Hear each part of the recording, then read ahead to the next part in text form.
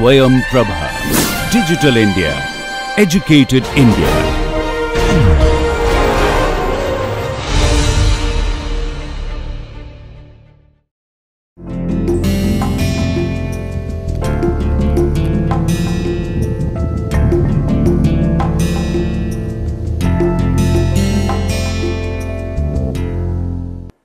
So, welcome back to the lecture series on bioenergy.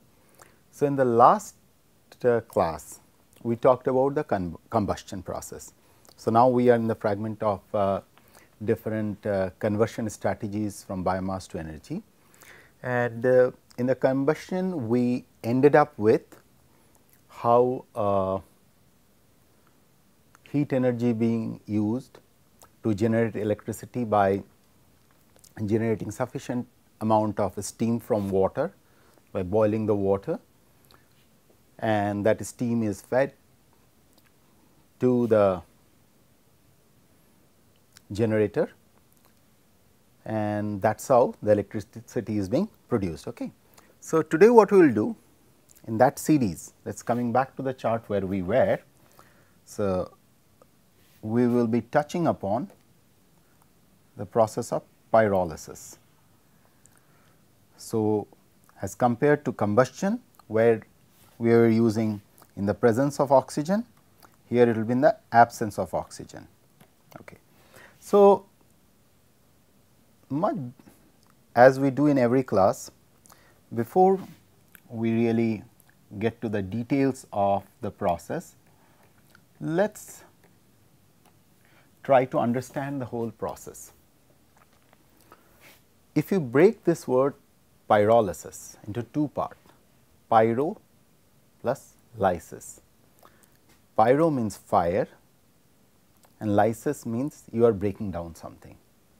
So, in other words, you are breaking down something in the presence of fire or heat. You can also call it a thermolysis. So, say for example, if you have a material like this which consists of carbon, hydrogen, carbon, nitrogen, sulfur, whatever, you can keep on adding all the different kind of elements. Now, you exposed this, you heat this up, you provide heat energy, and you maintain this, you provide the heat energy in the minus oxygen environment or no oxygen. Okay. So, this is the situation. So, you have no oxygen and you are giving heat to any form of biomass around, say 350 degree centigrade to 500 degree centigrade. Typically, you can go up, you can all the way go up to 800, or you can go up as much as you can, but typically this is the range. So, think of a situation, you have a material, you are heating it in the absence of oxygen. So, generally whenever we heat something, there are 2-3 things which could happen. Of course, in the presence of oxygen, most of the carbon matter, it becomes carbon dioxide and moves out. And because of heat, sometime the matter transform into, change its state. If you are in the solid, it may go to the liquid state, and sometime it may even go to the gaseous state, depending on its at what temperature it changes the phase. Like you have seen naphthalene balls, they directly from solid they transform into gaseous state. Okay. So, you see that naphthalene balls are used inside to protect our woolen clothes and all those kind of stuff. Okay. Similarly, there are materials which from solid phase they goes into liquid phase. Okay. Similarly, there are materials which from the liquid phase moves into the gaseous phase. So, there are always phase transitions which take place in the form of, so from solid to liquid to gas, or even this is not that strict, it could be like this, okay. So, it could be like this, so on and so forth. So, all you need to have this kind of phase transition is some form of energy, either in the form of heat, light, or whatever, you know.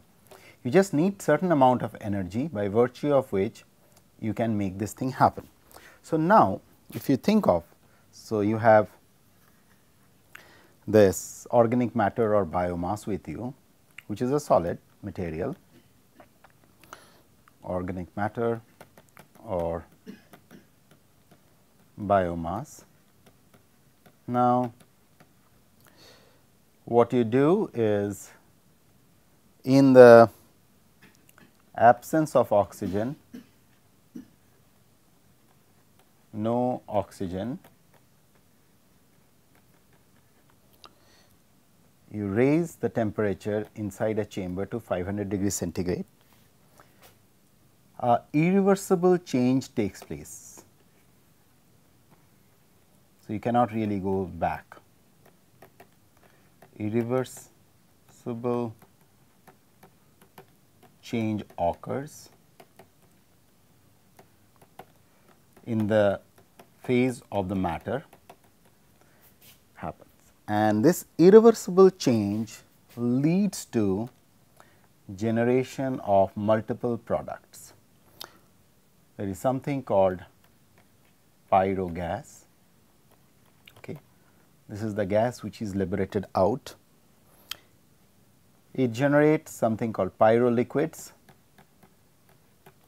The pyro is the word which is used because this is getting generated through pyrolysis process, which is also called commonly as bio oil, and you can call it even pyrodiesel, but that is kind of, you know, is a tricky way to achieve that feat. Then you have solid residues which are present, which are called chars, solid residue, and solid residues are termed as char, or and it, since it is coming from charred materials. So, you know, charring has been the word you must have heard, it got charred because of fire or something. So, it is a charred material, and since this charring is happening in a material which is a biological origin, it is also called biochar. Okay. And if you go really extremely, increase the temperature further up, and you go for a very heavy pyrolysis. So, what you would, this is also called an extreme pyrolysis.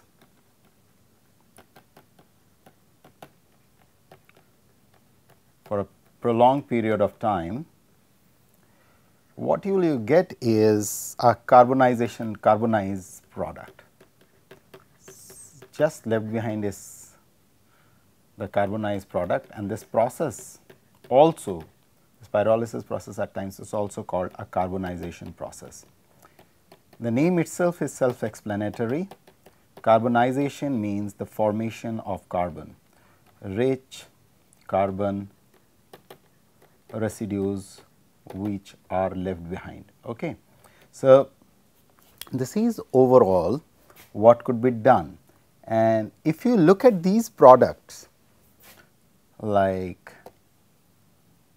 chars or biochars which are present there, or extreme carbonization processes.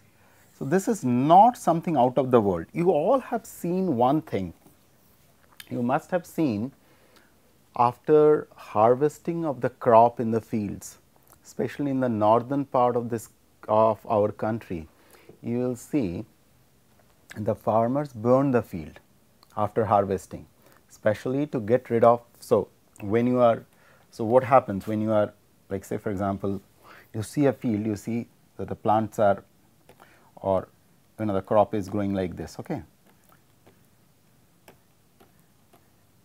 in the soil. Okay. Now, when the farmer cuts the crop, they cut it like this, okay, cut it here. So, still what is left behind is the part of the residue. Then the farmers burn the field which takes care of this part of the residue and kind of leaves behind a charred look of the field. This is nothing, this is an incomplete, so of course, there is oxygen present, but it is an incomplete burning. Okay. And these charring is very similar, except the fact this kind of charring happens in the presence of oxygen, but when one can do that kind of charring in the absence of oxygen, you get this kind of things. And because of that incomplete charring, what you get, those kind of biochar stuff, what we get, they are very good for the soil because they are rich in different elements or alkali metals like sodium, potassium, like, okay. And they are also, some of these biochar materials are also used for water filters, because these are very porous material, and you must have heard about activated carbon and all these things which are used. So, these are all produced through this. So, if you look at it, if we go back a little bit in the previous slide what we talked about.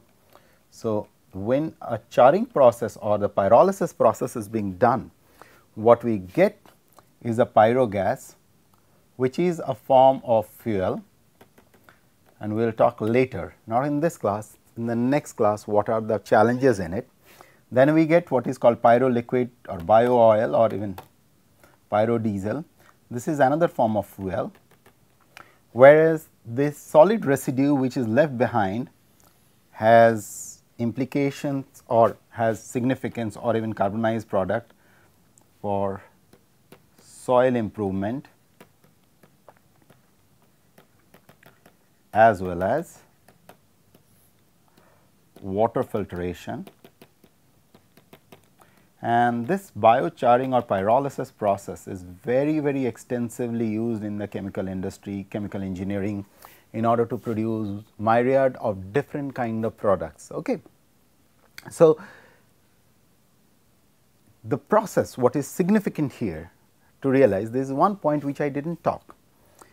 So, I showed you that you are raising the temperature around, from 350 degrees centigrade to 500 likewise. Okay. Now, this parameter is controllable. How you are raising the temperature? What does that mean? That means I can raise the temperature like this. Say I start with, say, typically a room temperature of 37 degree or 30 degree, okay, and I switch on the heater. So, before I get into this, just I will give you an idea that how the biocharring apparatus generally happens in a laboratory condition. There are big biochar apparatus. So, it is something like this, okay. That will kind of help you to visualize how the structure looks like. So, the structure looks like this. You will have a box like this, which is kind of the reactor. Okay. So, okay. So, in that box you have a tube coming in from here, which actually runs through like this, comes out. So, there is a tube inside from this wall, like I am just shading the wall for your understanding. From this wall one tube has gone. Okay. Okay. Now, you have a source of inert gas which you purge into the system, and which ensures that this whole tube. So, you can seal the tube from both sides. Okay. Now, say for example, you have a material which you need to pyrolyze. So, I am putting the material like this. Okay. So, you left the material like this. Okay. This is the material for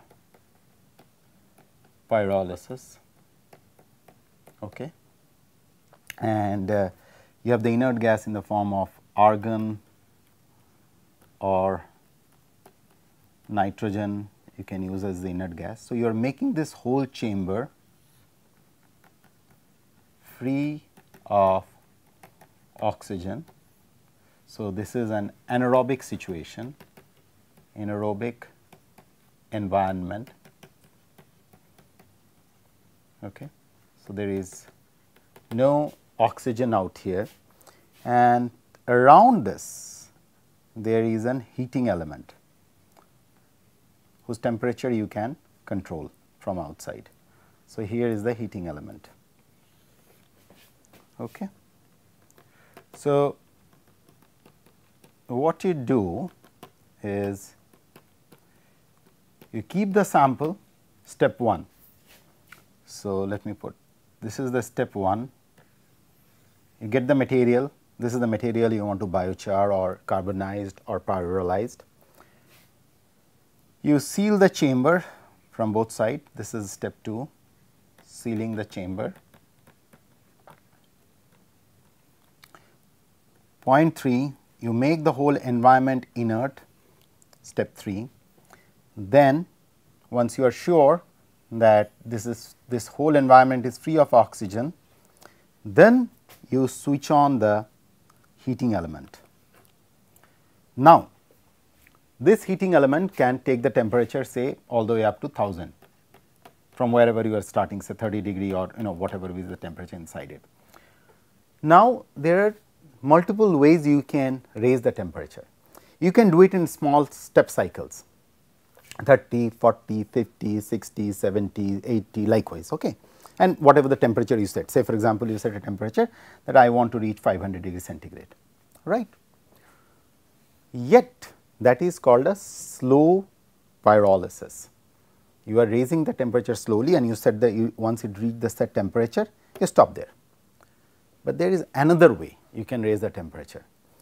From 30 to 500 you can reach like in few seconds or 2 seconds, zoop. Something like, just imagine, say for example, all of a sudden there is a volcanic eruption and there are all the trees which are present there and the volcano, the lava fall in a fraction of a second. The whole material, the whole vegetation get converted into, charred, millionth of a second. So, exactly similarly like that, similar to that, you can really jack up the temperature like soup. Instead of having the temperature curve like this, say for example, you are the stepwise temperature you are increasing, okay. You are reaching to this point, say for example, if this is say 50 degree centigrade, this is 500 degree centigrade, over a period of multiple cycles you do it, over say half an hour you go. Whereas you can actually reach it like this, boom, and say in 2 to 3 seconds, okay.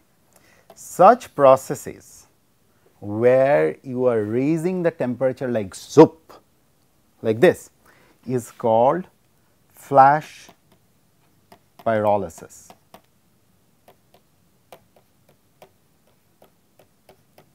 And it has its implications, I will come. So, what you can control here is how the temperature. So, say for example, flash pyrolysis you can understand or visualize it better if you think of all of a sudden there is a volcanic eruption and the molten magma or the lava falling and covering the vegetation in a fraction of a second, and the whole vegetation, because of that excruciatingly high temperature of the molten magma or the lava, just get carbonized in like this. So, that is a flash pyrolysis, flash pyrolysis. Okay.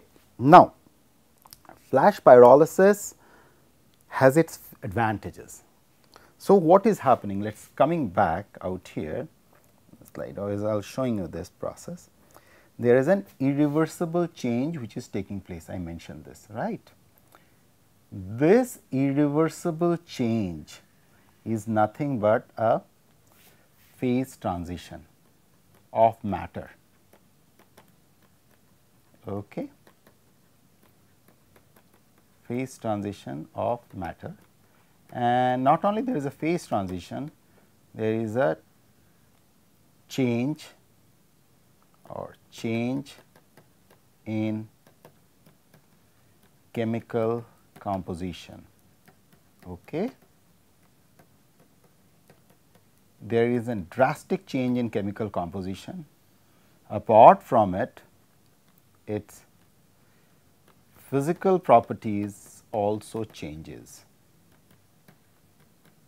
drastically or almost irreversibly, changes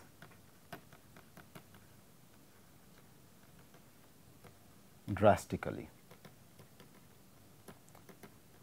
Now, this whole thing is a function of how you are raising the temperature. It has been observed that several biomass, when they undergo a flash pyrolysis like this, they get transformed into liquid as well as gaseous fuel very fast without leaving behind much residues. And these are some of the very interesting technique. And even talking about pyrolysis itself, if we talk about the whole pyrolysis process, if you think of how over the ages, over centuries, over millennia and billion, the coal and all other products have formed, essentially what has happened if you think of it underneath the earth. So, if we talk about through geological times, the trees, so underneath the earth, if this is the earth crust, so over the years all the trees and vegetative matter has gone down, through the ages, and these biological organic matter, in the absence of oxygen, because underneath the ground you will have very little oxygen or almost no oxygen, and you will have higher temperature and you will have a higher pressure. So, under these conditions, several of these things have got transformed over centuries to the products which we are enjoying today in the form of coal, in the form of petrol, in the form of diesel, and even natural gas. Okay. Now, try to draw a similarity between these conditions and what I just covered in pyrolysis. It is pretty much the same, or even flash pyrolysis. Okay. Why? Through the ages, I have these mountains and the magmas coming through, through volcanic eruptions. Okay. These have transformed the series of vegetations which are growing there, and eventually all these things went down through the geological eras and get transformed into what we call these kind of products. Now, as I was mentioning in the last class, so this is a big challenge, because now all these things has happened over centuries, and now we want to emulate that in a short span of time, which is the real crux of the challenge. So, this is the basic fundamental of pyrolysis, what I wanted you people to understand. So, we will follow up on pyrolysis after this, about how the pyrolysis process leads to formation of liquid fuels, gaseous fuel, and what are the challenges and what are the efficiency rate with which we challenge. But the take home message is that visualize the pyrolysis process in a laboratory condition the way I explained you, and try to visualize how the pyrolysis must have taken place through centuries underneath the earth crust, where in high pressure, high temperature and lack of oxygen, many things have got transformed into the product which we are enjoying today. So, in the next class we will follow up on pyrolysis and we will move on to the other gasification, liquefaction technique. Thank you.